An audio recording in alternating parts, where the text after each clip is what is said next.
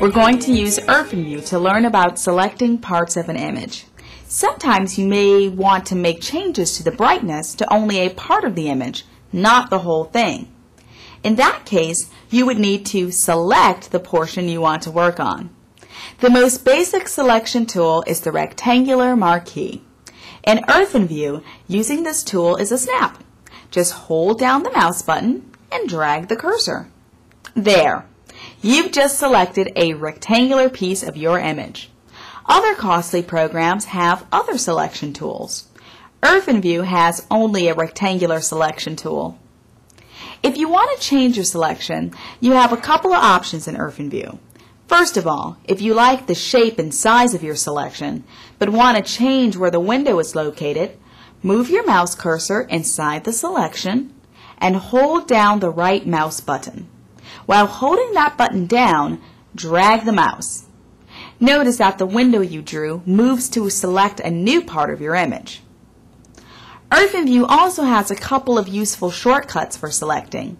You can open the Create Custom Selection menu by going to Edit, Create Custom Selection. This menu lets you specify the size of the selection window. So, if you wanted to crop your image to be a specific size for a website or publication, you can choose from one of the standard sizes here. Or you can put in your custom size in the fields here. If you don't want specifics but want to be a little more hands-on, it's possible to even change the size of your selection freestyle. Move the cursor to the side or corner of the marquee like this. Notice that the cursor changes to these handles. That means you can drag the corners to resize the window, like this. If you want to keep the proportion of the height to the width, but make the overall image bigger, hold down the Control key while you drag the handles. Here is a picture with a lot of unwanted content around the edges. Really, we just want to focus in on the center, so we need to crop the image.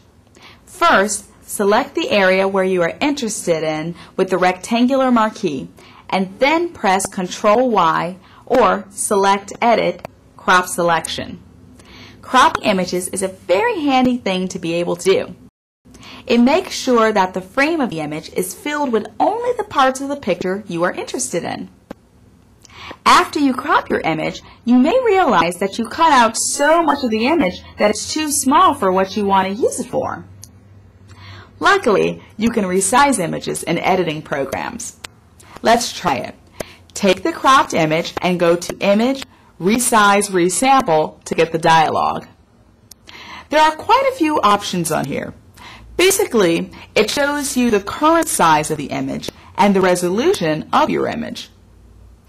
There is a checkbox if you want to preserve your aspect ratio, which means if you want to change one dimension, like width, the height will change automatically, and vice versa.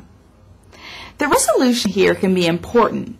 If you have a low resolution image and you try to make it too big, it will come out very fuzzy and blurry, even with the resampling capabilities of a program like Irfanview. These selections offer different ways that Irfanview will automatically try to make the image look as good as possible by intelligently filling in the empty space when you enlarge the image. These are just different mathematical algorithms that do that. If one doesn't work, well, try another. It may help improve the look of your enlarged image. Selection tools are very useful.